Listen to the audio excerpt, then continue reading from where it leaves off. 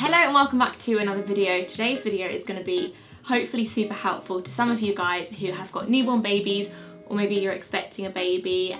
If you are, congratulations. I've got a little one who is currently 16 weeks old.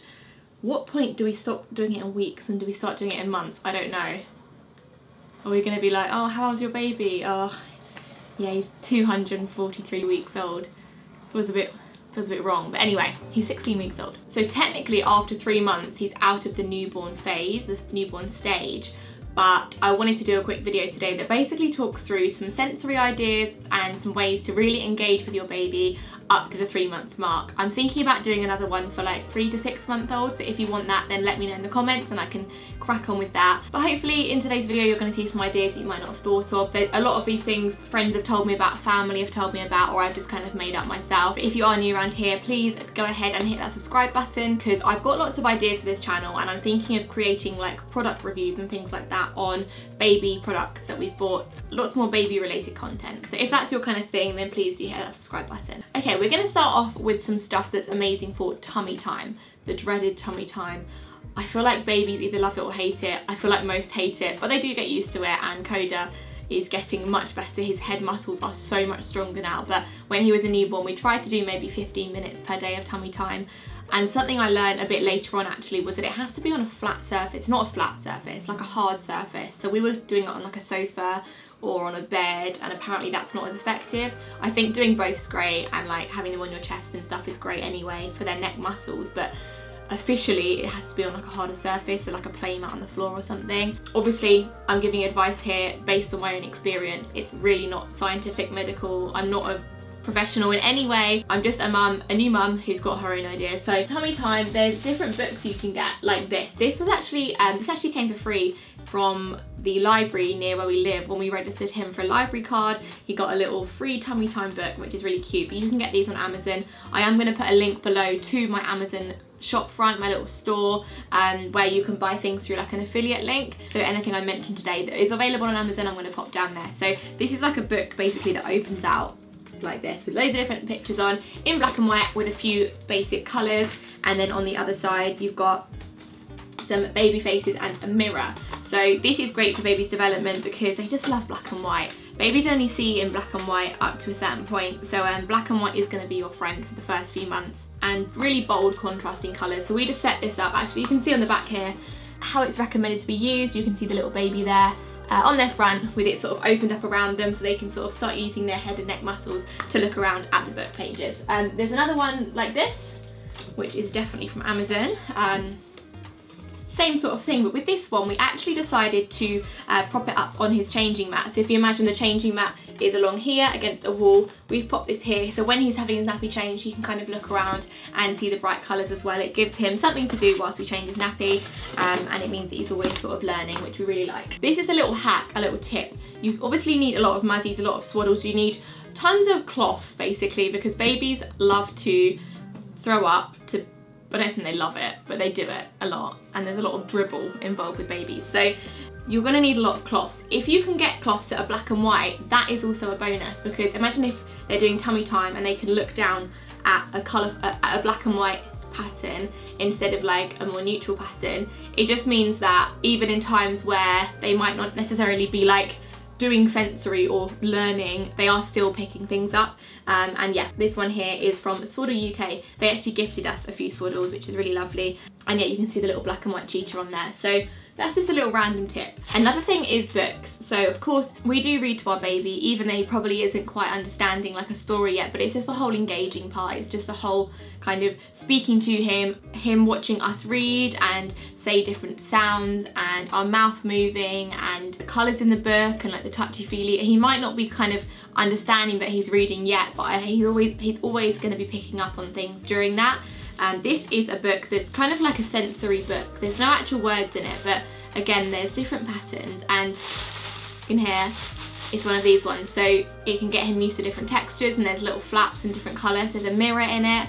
and this is just really nice. It's got a little hook on it, so sometimes we take this out with us and pop it on the bag, and it says on it 0 months plus, so it's definitely a book that you can kind of start using straight away. And it's just really, really nice, I think, to have something that he can kind of understand, because it's just shapes but in like a book format, if that makes sense. And speaking of books like this, is another one just here of marine animals, and this one I think is actually perfect for them when they're a tiny bit older, maybe like 3 months, because with the red sort of comes in at that point.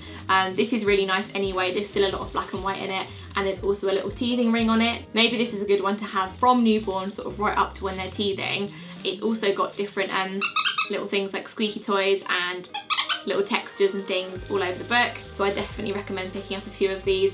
We even sometimes pop this in the car with us, and then I can kind of be showing him the pages just on a car journey. Little flashcards are great as well, and this is again an Amazon purchase, and these specific ones are for 3 to 6 months, but you can get the ones that have just got black and white without the red. But I mean, I don't think it's going to harm them having one extra colour thrown in there, because you've still got the real sort of bold black and white. A ton of different cards here with different animals on, different shapes, different fruits, all that kind of stuff. I think I keep just showing you that same one. Sorry, I'll do it this way. There you go, you can kind of see what I'm getting at there. So one side's black focused and one side's white focused. So these are really nice, and a tip with these, I learned this the other day, that if you're sort of sat with them, try and get down to their level and have their head here and kind of show them the cards together and really look at the cards with them. We got these on Amazon. They're little sensory, I mean, I suppose they could hold them when they're a little bit older, but a little rainbow with some bells on. It's a 2-pack, and they're just really nice to, we kind of put it right up to his face, and it kind of makes him laugh now if we go whoosh like over his face like this.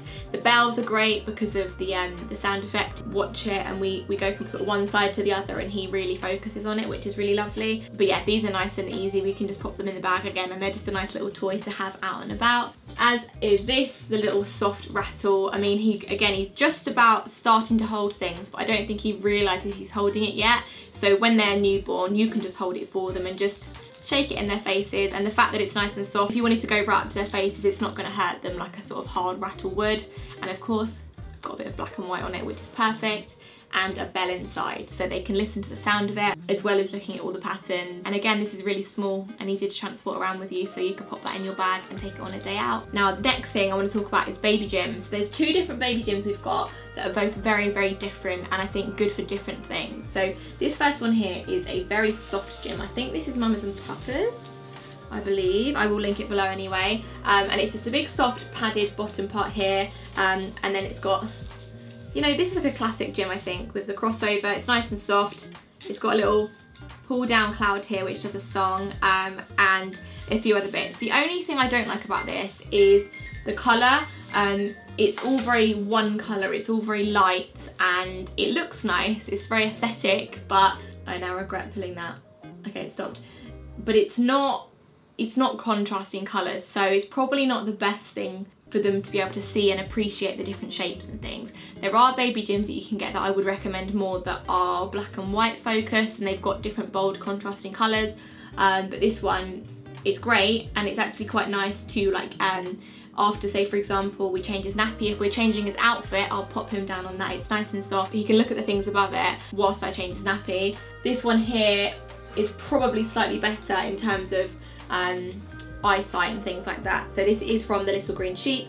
They very kindly sent us this as well to try out, and it's got slightly more bold colours. We've got the theme here, it's kind of a bit nautical. We've got a little whale, a little fossil, and it's just lovely. It's nice and wooden. But the only thing is, this one doesn't come with a mat underneath, so we put this on top of our play mat, and it pops on top of the baby, and they can kind of have a look at this and see the colours. Again, there's a little rattle inside some bits, but I think this is probably, he's more engaged when he looks at this. You can definitely tell he's really looking at it, and really sort of appreciating all the different colours. And when I say colour, I don't really mean colour because it's like black and white, but you know what I mean, the contrast. I don't know how many times I said contrast in this video, so sorry about that. What else? There's a couple more things. Oh yeah, another thing, I know sort of screen time is like, some people are totally against it, some people love it and swear by it. I don't really have an opinion either way. I think everything's great in moderation. But there's a YouTube video, I'll quickly pop it on the screen here.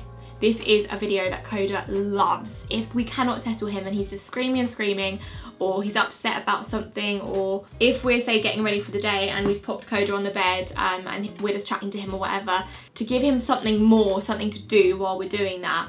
We often just play it on my phone screen or prop the laptop up, and he is just fixated on it. It's amazing seeing, obviously it's a black screen, and seeing, say, a dancing banana going from one side to the other. You can see him following it, his eyes track it, and it's really, really cool. So that's something I definitely recommend trying out. Something that's great for car journeys, which we've got currently on our car seat. Let me just quickly pop this up. It's one of these little spiral things here. So it basically just goes around the top of the car seat handle, and they've got little rattles in, a little squeaky toy, but this is great for on the car journey. So he's not just staring at the back of a car seat.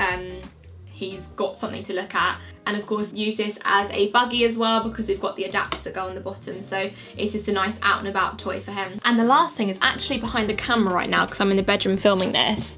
Let me just show you quickly. Is this. This is a little, it's actually quite a recent Amazon purchase, and just here. So it doesn't look like much here, but it's basically like a projector that it looks amazing. I'll try and find a video I've taken, because I can't really show you in the daylight now, but I'll pop a video on the screen now of it at night time. And there's a laser mode on it, which I turn off because I don't know how safe that is for babies, but it might be fine, but I don't know enough about it to say. But it's basically, you pick different colours, different speeds, and different brightnesses, and it just makes all these shapes and patterns on your ceiling, and Coda just watches it like, wow, this is the best thing in the world.